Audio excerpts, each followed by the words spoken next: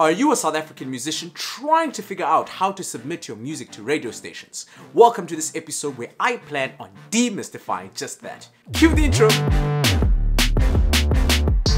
What's up, it's your boy Skill from skillmusicsa.com and welcome to my channel where I share information with my fellow South African musicians to help them improve on their music business. If this sounds interesting to you, please do consider subscribing as I have other videos I think you will find informative. In this video, I plan on sharing my thoughts on how you should go about submitting to several radio stations within South Africa. Now, before you start running off and submitting all your music to radio stations, I think it is very important that you register yourself with two organizations in particular, and a third one is optional. The first one is SAMRO, so you can start collecting your performance royalties, and you have to register yourself and the song. It is necessary for most radio stations, especially the SABC ones, to have a relation number which is given from SAMRO. The second organization I highly suggest that you register yourself with is SAMPRA. SAMPRA collects the needle time royalties, and needle time royalties have to do basically with the sound recording. So if you own the recordings of a song, then you should be getting the needle time royalties. The third one that I highly suggest that you affiliate yourself with is RISA. You don't necessarily have to be a member for RISA, but in order to get your ISRC codes, you have to register on their online portal. These three organizations, I've done several tutorials on each of them, and I've left links in the bio. You could also check out my playlist, Figuring Out the SA Music Industry. There are several videos that will help you understand how to go about registering these platforms. A fourth one I highly suggest that you register yourself with is distrokid. Distrokid helps distribute your music on platforms such as Spotify, Apple Music, etc. But the feature that I think is very interesting if you're going for radio play is the Shazam feature. Shazam is basically an app that you use that can tell you what song is being played when it's being used. The reason you want that is if your song is being played on radio, you want people to listen and stream that music, and the only way to do that is if it's on Spotify, Apple Music, and it is connected to Shazam. There's an additional fee for distrokid and an additional fee for Shazam, so if you can't afford it, don't worry, life will move on, people will be able to find your music, but at least get your music on the online platforms. Now for the main topic of this video, how do you submit to a radio station? There's no one size that fits all for all radio stations. Each radio station generally has their own submission guidelines, but in terms of South Africa, all SABC radio stations have to have a way that tells the public how to submit their music. So I'm going to head over to my PC and show you exactly where to find this contact list and to check the submission guidelines. But before I move on to that, not all radio stations are owned by the SABC, so several other radio stations may be worth your time to investigate how to submit. I know, for example, GoodHope FM has its own platform of how to go about submitting to your music, but I think the best way in all of this is to give the radio stations a call and ask to get in contact with the music compiler. The music compiler is the one that arranges basically playlists, and the only way to get onto those playlists is if that music compiler thinks your music is a perfect fit. So I'm going to head over to my PC and show you exactly where to find this contact list and to check the submission guidelines. What's up? So the first thing you're going to do is try organize a list of radio stations that you want to target. Okay, so the easiest thing to do, you know, SABC owns all the radio stations, so you're going to hit Google SABC radio stations. Here it is here. If you click on the list where it says Radio SABC official website, this is the best way to get a list of all the radio stations that they cover. Okay, these are all the radio stations that they cover SABC. Now what you want is to get the contact details of the radio stations that you are interested in. So I'm going to look at TruFM in particular. Let's hit the Google TruFM. The reason I chose TruFM is that it's actually pretty big, but not too big. It's not Metro FM big, and it's easier to get access into. So the thing you want is to find the FAQ section. No, I don't want to do survey. What you want to do is find the FAQ section. Usually it's in the tab at the top, but I think they realized people were catching on to it, so they've moved the FAQ section. If it's not at the top, you'll find it under more where it says FAQ. Click on the FAQ. And as you can see on the FAQ section, there's a section that says submit original music for airplay. They give you very specific details, so don't deviate from these specifications. Here's the email address that you want to collect, and it must not be more than 4 megabytes, the size of your MP3. So there's 3 things that you need. You need to send them an email, you need to attach an MP3 of your song, and it must be no bigger than 4 megabytes. This applies to most of the radio stations in here. Let's try to Metro FM, because everyone knows Metro FM. Metro FM. Internet's so slow. I already went in. You see Metro FM is also owned by the SABC. You can see at the top, and there they show you FAQ section right there. So you just click on the FAQ section. Take some time, and then it should be here somewhere, most likely. You have to look very carefully because they've kind of tried to hide it. Here it is again. Music at Metro FM. This is where you get a hold of the music compiler, Music at Metro FM. So one thing you do notice is that the SABC websites, they put the name of the radio station at the end .co.za, but it begins with music. If you look at TruFM, music at trufm.co.za. So 9 times out of 10, you could probably assume that that radio station uses the same type of, let's check out 5FM. 5FM.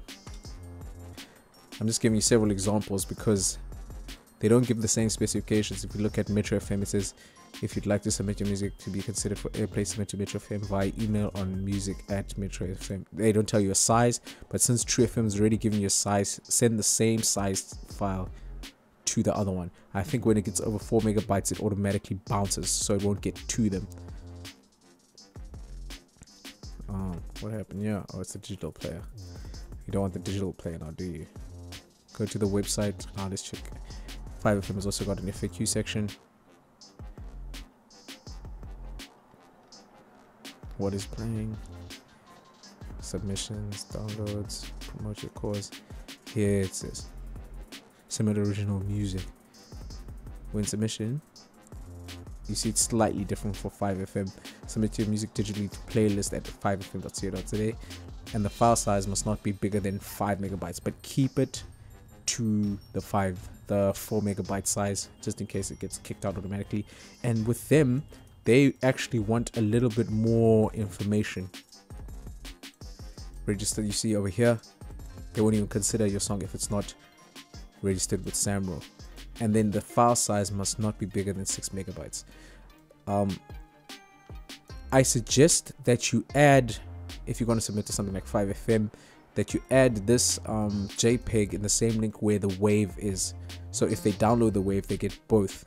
They also want a short biography. So there's a list of things that they want in particular. So each radio station will kind of specify what type of submissions they want. So make sure that you are aware of what they want. But that's the easiest way to find the contact details.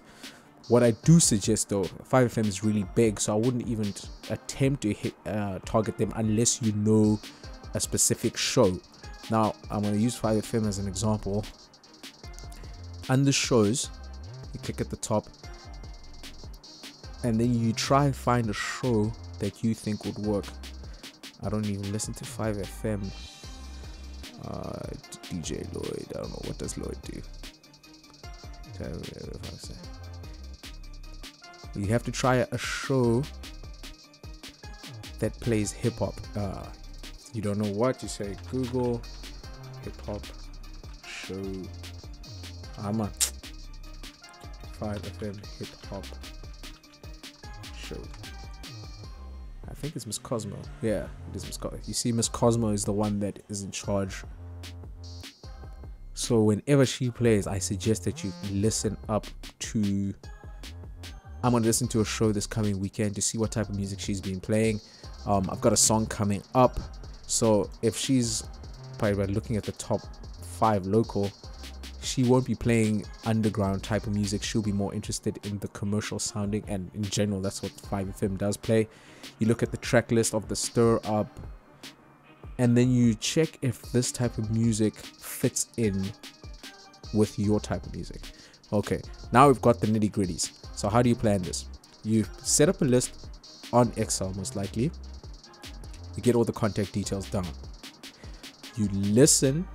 You go through all the radio stations that you think are probable, that you think you have a chance of getting in. Start with the smallest ones, because the smallest ones will be easy to get into. So if you have a radio station close by to home, target those ones first. and then you scale up, you most likely will have better success with the smaller radio stations within your region.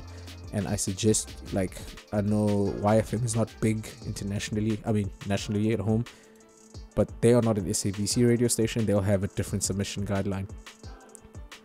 So if you look over here, they have a submit, and then you fill in all the information here. You see YFM wants your ISRC code separately. They also want a Dropbox link. So they are totally different to something like 5FM, which is also different to Metro FM, is also different to TruFM. So try stick within the specifications of the radio station. Now you must make sure your music fits the radio station. So once you have your list drawn up, let's say your list started off with all these radio stations, you take off the ones that your music doesn't fit into. So RS here will not fit in hip hop, Radio 2000 will not fit in hip hop, and then you do the same thing. You cross all those radio stations out. You should be left with about 5 to 10. I suggest 5 radio stations is good enough on the SABC side. On the 5 radio stations, you get the email address, and then you also get the contact detail into the switchboard. Switchboard number, where is it? Do contact TruFM or wherever it is. There's the number, office number. You get the office number, you get airtime, and you call the office number and you ask them for the name of the music compiler. And once they tell you who the music compiler is, you write that name down on the same list, and then you ask to be sent through to the music compiler. For some odd reason, music compilers aren't always available, so you write his name down and you call him later in that day or the next day, and then you ask, how do I go about submitting my music? He'll give you specifications. He's like, okay, that's perfect, and then you send them an email. In that email, you type something very small, something simple. Let me just compose a basic email. Music at TruFM. Music